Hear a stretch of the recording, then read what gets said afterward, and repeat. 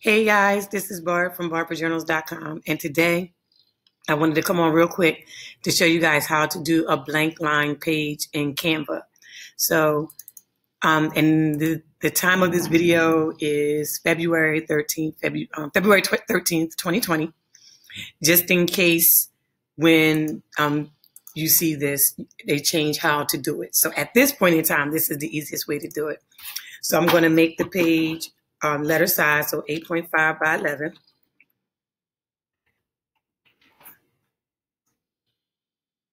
And one of the things about the lines feature now is that when you click on the element, because they actually created an element, the line feature is very thick. So you go to elements, and I would just type in line, which it may automatically pop up for me because I've been, that's what I primarily use. And then you click it right here. So, and I always change it to black, of course. There we go. All right. So it comes out pretty thick, as you can see, right? So what I would do is I would go in the corner and I will pull it in to the size that I want. Now, that's really up to you how thick you want the line to be. So that's going to come with a little trial and error. Now you see that the line is thin, but then it's also short. And if you try to do like this in order to go this way, it doesn't quite work. But if you come down here and change the percentage to 100%, it makes it big, makes this rectangle bigger, and then you're able to drag it over. So I'm going to use the margins that's already set with Canva, so I'm just going to keep the line right here. And this still may be a little thick, so I'm going to go up a little bit more. And then that means I have to make this a little bit bigger in order to get the rectangle. Let me see if it'll let me. There we go. Now I'm going to do fit the page.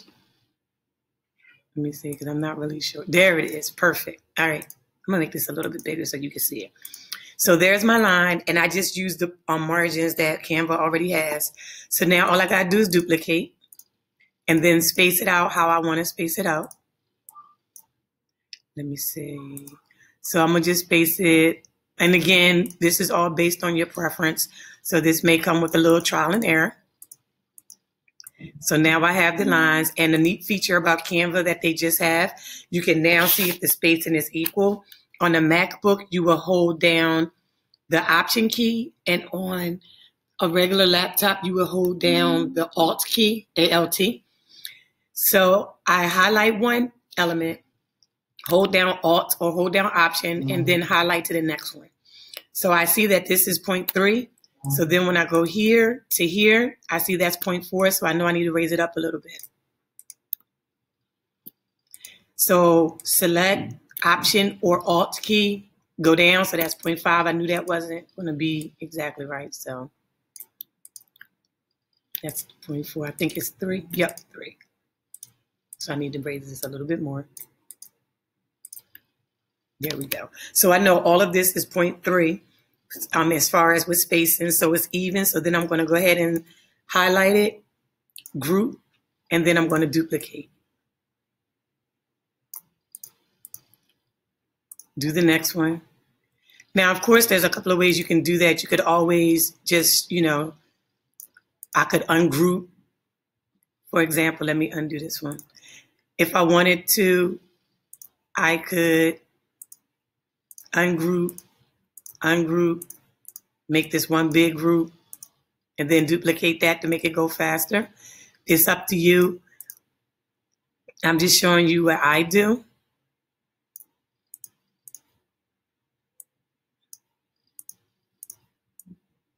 There we go.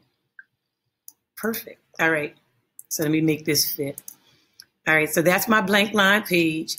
Now, if you're not comfortable, with the space up there and you want to add more lines, of course, you can always do that. So maybe I'll ungroup, add 3 more at the top. Again, it's really based on your preference and what you want. But that's a blank line page, 8.5 by 11. I do, of course, sell templates that's already formatted. But this is how you would basically make your lines. Now, another way that you could do it is if you use, I think it's Montset. Let me see. It's a certain, there we go.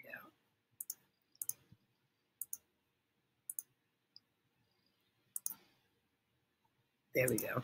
It's a certain font, and I think it's called, let me see if I can find it. There it is. Montserrat, I guess that's how you pronounce it. If you use that one, that's another way you can create blank lines too.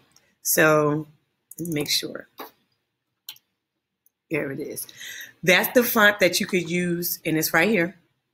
That's the font that you could use too if you want to do it a different way instead of using the blank lines. And then, of course, as I suggested, go ahead and make sure you print it out just to make sure. And then you would just drag this over. And then you would just hold down the shift, and I think it's the minus key or the dash key. And there you go. And there's your line. And then you would just duplicate. I'm just pulling this down. Now, because you have like the blue square over top of it, you could always just do it like that. And then that way you don't have to worry about trying to make sure it's even because you already know that it's lining up with the blue line. See what I mean? And then I would just highlight, group, duplicate.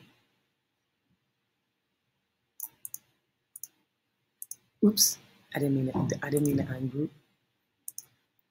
Duplicate.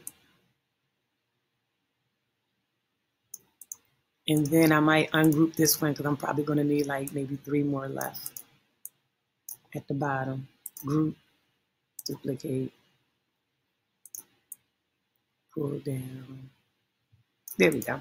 So that's another way that you can do it. So either one is fine. So I'm going to delete this one and stick with this one. So you have all your lines. Now what you can do is go to Page Manager. It's already selected, and just start copying. So if I want to make a 100 page blank line journal, all I would need to do is just start duplicating the pages. And I generally do it like this because it goes faster. It takes a couple minutes or a couple seconds for Canva to pick up on it because the larger I'm making it, of course, the more time it'll need. But this was the fastest way that I found to duplicate the pages. So Canva has 16, I think. So it's duplicating those 16. So then all I have to do is just go ahead and duplicate the 32. And it just makes it go a lot faster than if you were to try to add each individual page. Unless, of course, you're doing different pages. But I just wanted to show you guys really quickly how to do a blank line journal. I showed you 2 different ways. If you are, if that's cool with you, then, that's fine as far as if you want to do it yourself. But if you're just like, that's too much effort, I will include a link in the bottom of this video that will show you guys how to allow you guys to use my templates, because I did create a template of journal pages where you can add different features such as images to the back. You can add journal prompts and things like that. I will add a link to that as well in case you just want it already done for you. But this is how you can basically do it yourself.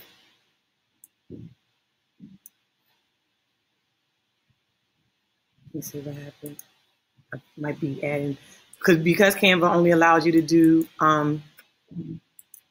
100 pages at a time. And I remember, those of you that may be old school with it, you might remember that it used to be, it used to be 30 pages, and now they allow you to do 100. So let me see. So if I'm adding too many pages, it's not going to, of course, accept it. So I'm up to 94. So highlight, and this should take me up to 100. And there you go. So if you have any questions, drop them underneath. But like I said, I just wanted to make sure that I show you guys how to create a blank line journal pages. I use the borders that were preset with Canva. Of course, depending on your platform that you're using to print, you may need to adjust the borders, but I just wanted to show you guys how to get started. If you have any questions, feel free to drop them below, and you guys have an amazing day.